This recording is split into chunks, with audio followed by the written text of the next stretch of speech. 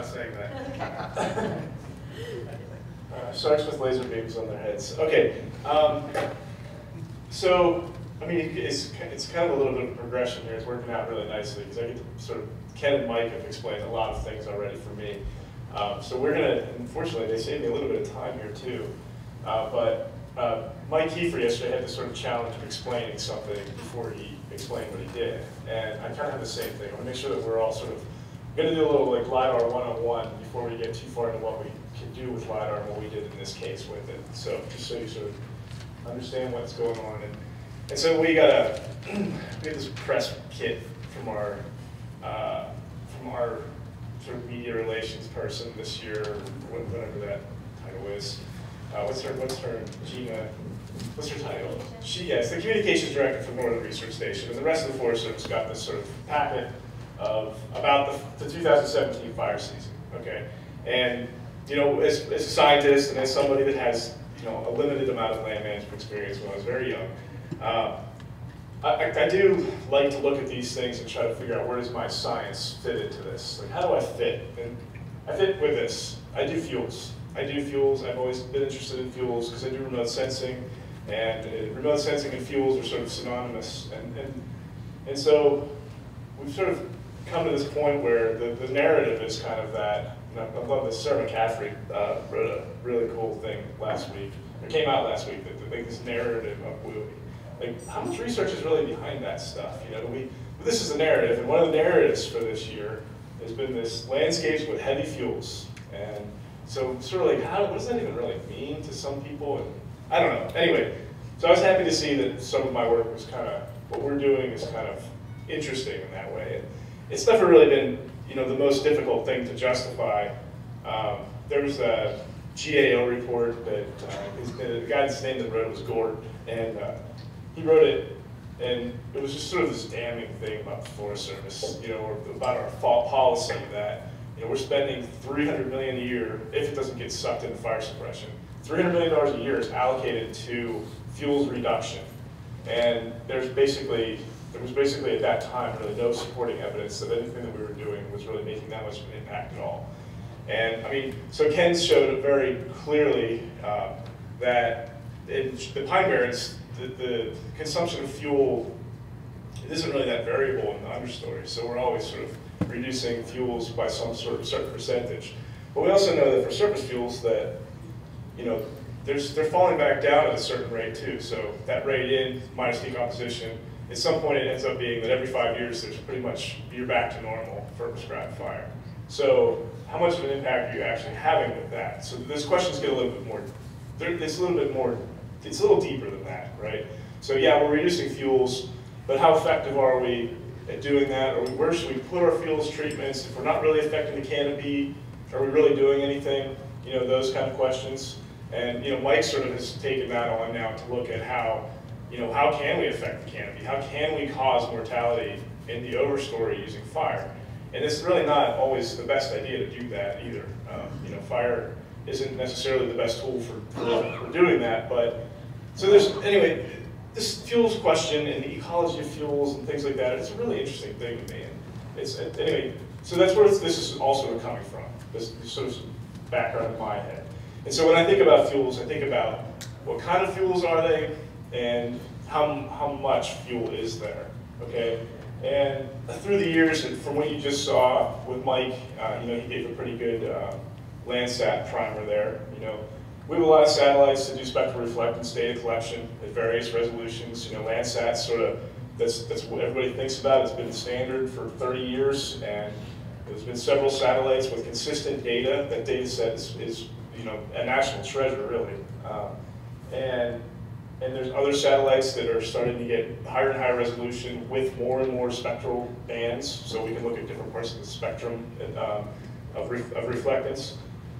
And so from that, you know, there's been a million papers that have showed that we can say that, okay, this is pitch pine forest, this is oak forest, or this is this XYZ. We're pretty good at telling what kind of fuel there is, you know, from a just sort of a classification standpoint. And that's really what Landfire does, right? Landfire maps the nation And I mean, Landfire uses some pretty sophisticated models to come up with their classification of fuels across the country, but pretty good at that. I can tell you probably what kind of fuel you have at pretty high resolution. And I probably can do it for the last 30 years and look at changes. And so it's interesting, but it's sort of a different question. You know, that question is pretty well resolved. The question that's not resolved is how do we measure fuels across landscapes? And Mike demonstrated that really nicely with, you know, he really has gone to like 1,000 plots in the Pine Barrens over the years. And, you know, the spatial area that he's sampled has been, you know, pretty much, you know, a millionth of the actual land area, you know, out there. And I know it's kind of it's a silly argument a little bit, but, you know, in our field where spatial patterning makes so much of a difference, a statistical approach to that, you know, like a plot-based approach is a little bit inadequate, right? Because we need a description of where the fuels are, how much there are, and how does that vary with topography or with weather patterns. You know, we saw that yesterday. Those things matter here. You can't just do some like a statistical extrapolation. So this problem of how much fuel and where it is spatially is a really interesting thing. And it's a little bit more interesting because if you think of like fuel cover or fuel type from the previous slide, it's really a two-dimensional problem. You know, forest, we can classify forest in 2 dimensions, but fuels, we're looking at 3 dimensions. So how do we make the forest into like a Rubik's Cube and tell you that, okay, down on the ground, I have these shrubs here, and over here I don't have any shrubs. I have a mid-story here, no canopy here, and how do we kind of like describe that gappiness and stuff like that? I mean, it'd be awesome if we could do that, right? But like, there's really not a good way to do it. And it's really this idea that I've been interested in, and this is coming from Jersey. Ground fires, you know, we got that, we're good. Ground fires are fine. We can handle that, we burn it in, no big deal. Where do we run into our problems? There's sort of public safety problems, our firefighter problems. And I'm just giving you some context of where my head was, you know, as a land manager. I was worried about ground fires, you know, and being in military installation in the Pine Barrens, you know, we're notorious for losing ground fires and sort of directing them at retirement communities. So it was always, to me, was like, how do we reduce that risk? And ecologically in the Pine Barrens, you know, more variability is just the answer. There's really no, where we're at, like, we just need more variability. I don't care, like, whatever, like, if there's no crown over there, that's good. We need to lose that. So I was always interested in sort of how do we measure crown bulk density, right? So does anybody know how you measure canopy bulk density? Basically, what is the volume of fuel in a 3-dimensional space? Can anybody tell me how to do that? Well, how do we measure biomass? Or how do we estimate biomass, I should say? So, yeah, right. We use like some other like ancillary variable to predict it, okay? So, in a lot of cases, we can estimate canopy bulk density. Folks have gone out, and like Mike did, like he measured all the diameters of the trees and if they died or not. Some people will go out, they'll cut these trees down, and they'll basically run a tape. We've done this, and you'll basically just dissect the tree, and you'll know spatially where all the fuel was in this tree, and you relate it back to something you can measure on the ground. We always measure diameter, right? Because it's easy, it's right there, and height, or whatever you want to try to do. And in some cases, those models work really nice. And I mean, this is just a representation, but we have models that predict canopy bulk density in pitch pine plots very well. I mean, like, we can tell you how many 100-hour fuels there are in a plot, like with an R-squared of 0.87, if you know what the diameters of the trees are. I mean, really good. And again, plot-based though, right? The problem with pitch pine, and this is somewhat of a unique problem, is that it epichromically resprouts. And so, even though the trees haven't changed physically, I mean, if we're going to go measure diameter of pitch pine before a fire and then after a fire, I mean, it's still the same diameter, but we go from like a just gnarly old, you know, huge canopy, and then we have these epichromtic resprouts popping out, and we end up with like a pipe cleaner tree. And so it's really kind of not a great place to study this stuff, because the canopy itself is dynamic, even though the density of trees or the trees themselves aren't changing in what we're measuring. And so we end up with like what the model would have said for the same tree back here. It's still saying for this tree here, but the reality is that tree's completely changed. So it's just sort of another, it's actually kind of just a neat little problem in pine barrens. So, there's this form of active remote sensing. There's several forms of active remote sensing that show some potential. And active being, you're going out to touch whatever you're looking at, your remote sensing. So if I was doing passive remote sensing of you guys right now, I would just take a picture. Like I'm just measuring the reflectance of light back from you guys. Active remote sensing, I might like poke you with a pole or something. That's how far you are. LiDAR just sort of pokes everything with a pole. And it's simple properties of the speed of light. So with LiDAR, we have a sensor that emits a pulse of light. It hits a target over there or wherever, and it bounces back. And if we just take that time to do that, divided by 2, we end up with the distance to the target, because we know the speed of light. It's a fixed thing. And really, the advances in this are in sort of modern computing and like miniaturization of things and our ability to do things super fast. And so if you take that principle, just that speed of light principle, and you're able to send that light out, and you can do it like 250,000 times a second, and you can spin that around, and you can hook it up to a military-grade GPS. You do pretty crazy things. And so this has really been, LiDAR applications in forestry have been for the past, I'd say 15 years. 15 years ago, we would take a plane. Ross Nelson from NASA was one of the first people to do this with LiDAR. It was just this serendipitous thing that I met him. But he would strap a ship's LiDAR or laser, which would tell the ship how close to the dock it was. So it was just this very industrial sensor. And he would strap it on the bottom of helicopters and fly around with it and do transects of the forest. And Maris, when Maris was the state fire warden in New Jersey, we used one of the bells and we strapped that instrument on the bottom of the helicopter and we flew it, I think 140 transects across the New Jersey Pine Barrens. It took us like 5 days of flying to do that. So very, and we ended up with this profile of what the tree heights were. And it's kind of crazy what we can do now with it.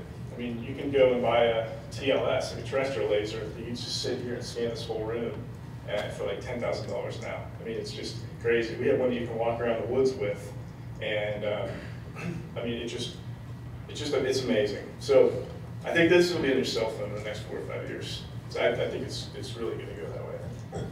Anyway, so we put these things in aircraft. That's what we're getting with, and that's what this talk is sort of focusing on. And so I wanted to just talk about this idea of LiDAR and how it works sort of statistically. So a single LiDAR return in the forest tells me nothing, right? Like, if I just shoot a laser beam over there at one little spot, and it just says, okay, there's an XYZ coordinate, right? So your lat long and then your Z is above the surface. But when we have like 1,000 of them within like a box, then we know something. Then we can start to use statistics to describe that distribution of returns. So I like this Rubik's Cube analysis, and it's kind of like if you think back to what Mike talked about yesterday, what was the kind of model that, well, it was the box model was the simplest. And what was the model that used just box models? Eulerian, right? So it was just a bunch of box models sort of stacked, and like a Rubik's Cube. So if we divide the forest into this Rubik's Cube using just sort of like GIS, and we start grouping all of these random returns that mean nothing by themselves, right? That doesn't mean anything by itself. We can start to describe the canopy of the forest using statistics. And that comes back to this idea of using the diameter of a tree to tell you about a variable of interest, if you want to predict biomass or something like that. We can use these statistics that are consistent across the entire landscape to then do the same kind of thing. Yeah. So just a couple of examples of like what this distribution looks like, and this isn't maybe the best one for today, but it's fine. So these are just, remember that canopy bulk density slide that I showed you? It was I'm not going to go all the way back. It was just basically, where is the fuel in the canopy, right? This is an example of that. These are just a couple places that I picked right around the size of the experimental forest. So this is just an oak stand. And you can see that from the LiDAR data, from what spatial extent we picked, this is what the distribution of that oak stand is. So you can see the canopy, and then you can see the mid-story here. It's pretty nice. This is a pine plantation that's sort of in the back of the Sizewell experimental forest. It's a bunch of weird pitch pine loblolly hybrid things that are left over from the 70s. But they're still back there, and there's no understory. You know, they're taller than the oak trees that are around. And so you can sort of see just sort of different things. You know, we have to deal with everything that we hit somehow. So you can see, like, this is the old office, the CCC office there. And you can see that that's showing up in here too. So that's something that we have to sort of treat in our data analysis. We have to take that out. We have to basically scrub all those things from the data. We're not going to get into that. So if you want to go back to this Rubik's Cube idea, and also integrate that a little bit with like how we see light and spectra, how we display spectral reflectance data. So this is I would say that's a 7 by 7 mile extent. And so it's sort of tilted on its side as a Rubik's Cube with 1 meter slices through it. And just so that you can sort of see how we're processing this data and the kind of thing that we can come up with it. And it's sort of challenging to think about that three-dimensional space, how we're looking at like this thing. And so if you use like a remote sensing data software package or something like that, and a lot of us use that, and that's what I had used, so that's what I still use to look at this and visualize this data. On the right here, this is Burlington County and Camden County, parts of it with the parts that are in the Pine Barrens. And this is this Rubik's Cube on a 30 by 30 meter basis with 1 meter slices for that whole area, so 2-county area. And up on top here, I'm just using the slice that's closest to the ground. And we'll call that bit 1. So it's from 0 meters to 1 meter. And then I made that be red in my display, right? And then this green one is what I would say is like the mid-story, call it mid-story. And then this is kind of overstory-ish. And then just like a photograph, we can kind of overlay those three things. And so we can visualize different areas. And so on this map, where it's all red, there's only fuel that's in that lowest bin, okay? And so this is the Pine Plains. You can see that very clearly here in this picture. Where, you know, in the areas that are very bright and all white, I don't know what the colors mix anymore. My kids aren't here to tell me. But anyway, you get the idea, right? You can look at the landscape like it's like a picture, but it's not. It's actually like a picture of the heights, you know. So it's a really weird abstract thing. Try to look at this with like, how do we reduce this into one picture, doing like principal components analysis, and it just gets even more. It's just confusing. So now the really cool thing this is really cool for fire effects and fire management, because like a fire burns through, and Mike just showed us how variable they are from a severity standpoint.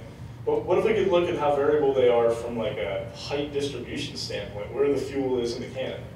And so this is a really good illustration of that. This data was from 2004. What year was this fire? The Bass River fire. What year was that? 99? No, the older one. So that fire, this data was 10 years after this fire. And you can very clearly see on here the ignition and the ellipse of this fire going from east to west, right? So there it is. To the north here, this is the Warren Grove range. And these are actually individual management units here. And you can see sort of the effects of like the burnout operations. So basically these roads were black lined, and then this was just lit with the wind. And so you can really see that like spatial heterogeneity of the burn ignition patterns and all of that kind of stuff. So anyway, so that's LiDAR. I'll talk to you for days about it if you would like, but you don't. So where can we sort of use this new tool that's sort of online? And LiDAR data is kind of developing faster and faster, and there's many places that we can use it. We can use it for hazard assessment for our pre-decision making processes. We can use it to look at ecology. I mean, we can use it to parameterize ecosystem models, look at habitat. You know, basically like if different birds need a different sort of canopy structure, LiDAR is a really good tool to do that. And the cost is really going way down. Anyway, so just like a real quick like an example of something that we did with this. We wanted to look at a suite of burns that happened 2 years ago now, and it was 1,000 acres, a couple thousand acres, lots of different burn units, very high severity fire, low intensity fire, and so it was all prescribed fire, but it was a very variable and heterogeneous ignition patterns, helicopter ignition, torch ignition, backing fire lines were in some blocks, so just really weird, awesome fire thing where there was a lot of variability in what happened over the course of 2 days. And so we wanted to look at so if we know what fuels are beforehand, can we predict what the severity of the fire is going to be based only on the fuels? Can we just say, if we know what the fuels are, can we tell you what the fire is going to do? We wanted to look at how, sort of like Mike looked at how severity differed over the whole season. We wanted to look at how the combustion of the canopy varied by the severity. So can we predict how much of a fuel load reduction we had or how much of a fuel load reduction we had by severity? And then can we use spatially explicit estimates of fire severity to estimate canopy combustion? So it was in Penn State Forest, which is in New Jersey, hadn't burned in a while. It's right there. There's the pylons. This is the part that's nice because these guys already talked about it. And this was the burn unit.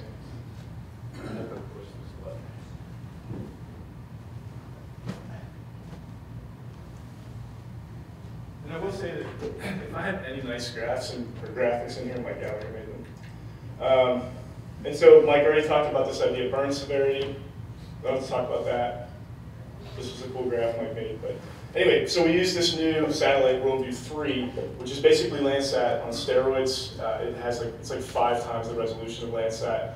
And so instead of like a 30-meter pixel, we were using probably, I think they were like 7.5 meters by 7.5 meters with the same exact spatial characteristics of Landsat. So like Mike said, Landsat's not good for fine-scale fire monitoring. This satellite is, but you have to buy the data. That's the drawback. So you can see sort of the variability. We looked at Mike's, all of these things are sort of different management units. This was actually a wildfire, long story about that. But all of this area burned, all of it burned. These are all plots, CBI plots, which Mike already explained to you guys. And basically they're color-coded by their rank. And where it's redder here, that's higher severity fire, the gray is lower severity fire, the green's kind of unchanged, right? So this is exactly what Mike just did with Landsat data.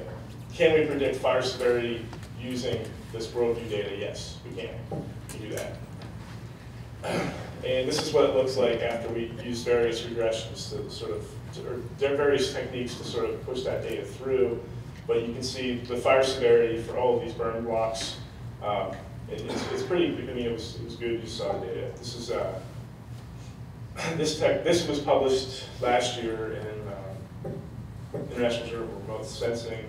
This new stuff is coming out now, sort of the difference in variability. It's kind of cool though, this wildfire, you can see some of these prescribed fires look very similar to this running wildfire, right? So it's did a pretty good job there. So we talked about this too. We had before and after LiDAR of the same area, and so we have these two awesome sort of really high resolution data sets. We're going to put them together, and so this is where that fire was. This is the wildfires up here, and then if we go back a little bit, this is sort of the big reference point that I used. That was helicopter ignition, ping pong balls. You can see that right here. So this is pre-post. This is the difference. This is still a new thing. You can see some artifacts that we're trying to figure out how to deal with. But that's the fire. And so you can see that where these black areas are is where there's canopy consumption. And again, you're looking now at a picture of the tree heights, basically. Ken showed this graph, and it's a good one from another graduate student that made another awesome graph that I'm going to steal.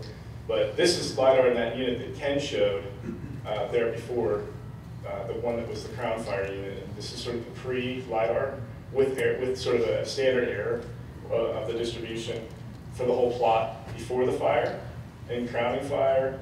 And then this is what it looked like afterwards. And then this is another one, another example. This is the pre-fire with the black, and then the post-fire right there. So this is crown fire. The difference between these two things is the consumption. The two examples here. This is EX1 and EX2. Both were crown fires. So, does pre-fire loading predict severity?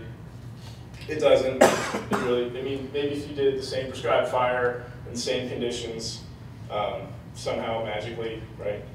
Then things would be the same. But I mean, ignition pattern had a huge effect in this. The fuels were almost secondary. I think that you kind of get this feeling that it doesn't matter how much fuel there is after a certain threshold. It's almost like, you know, what the distribution of the fuel is more important than what the conditions. If you have enough fuel to carry a fire at the high variance, I don't know that it really matters that much how much, you know. Like, I think that certain threshold of fuels is going to rip. That's all it comes down to. So, no, that doesn't work. And skip through this too. And then, sort of looking at the severity classes that I showed you from the Worldview 3 imagery, where we classified the severity. And then how does the fuel, like within the severity, so low severity burn, how much fuel on average did we lose? On a high severity burn, how much fuel on average did we lose? Those kind of questions. We look at these graphs. And so before the fire, these are the severity classes on the x-axis. So this is low severity to high severity in each one of these graphs. This is before the fire, this is after the fire, and this is the difference between the two. We really only need to look at this one. So you can see that in the canopy, and I forget what specification I had, maybe from 3 to 8 meters or something like that, or 3 meters and above, you see that for the low severity classes over here, there really isn't much of a change, and there's a lot of variability, okay? And so it's really interesting as we move into the higher severity classes, you know, we're losing we're losing that fuel in the overstory because it's being consumed, and there's less variability as well. And then the question, the thing that I'm kind of curious about is how can we like do emissions estimates or things like that, or how can we say that, you know, X fire, there was so much fuel combusted in that fire. And LiDAR data isn't available everywhere, but Landsat data is available everywhere. So can we use spectral reflectance data basically to predict combustion? And these graphs, that's basically what this graph is saying, is that we can do a very coarse estimate of combustion using spectral reflectance data, which is good because there's not very much coverage with LiDAR data. Okay, so that's all I have. So I hope that wasn't too much at one time. Okay, cool. Does anybody have a question? Well, I guess maybe a little bit more of a comment, but Nick and I both talked about trying to basically, I think, retrace the steps. You know, like you go walk on the beach, like somebody who's good at tracking will tell you, like, this person was probably this heavy and they were running, and their dog was running with them or something, and they weren't walking. And you can learn a lot from like what happened afterwards, after the cause is gone from things. And so with fire, I think, you know, we talked a lot about trying to figure out how the fire might have been behaving from data that we collect afterwards, because we have a hard time getting out there during the fire to really select what you need to do. We work with some modelers. It's like nobody knows how, or nobody like goes out and says like, well, fire, you know, how much energy is released from a fire? How do these things vary spatially? How does fire differ just on a given fire? Like, is it always like this? Is it always a little bit hot, a little bit cooler? Is it, you know, what's the variability across from one fire to another? And coming up with like estimates.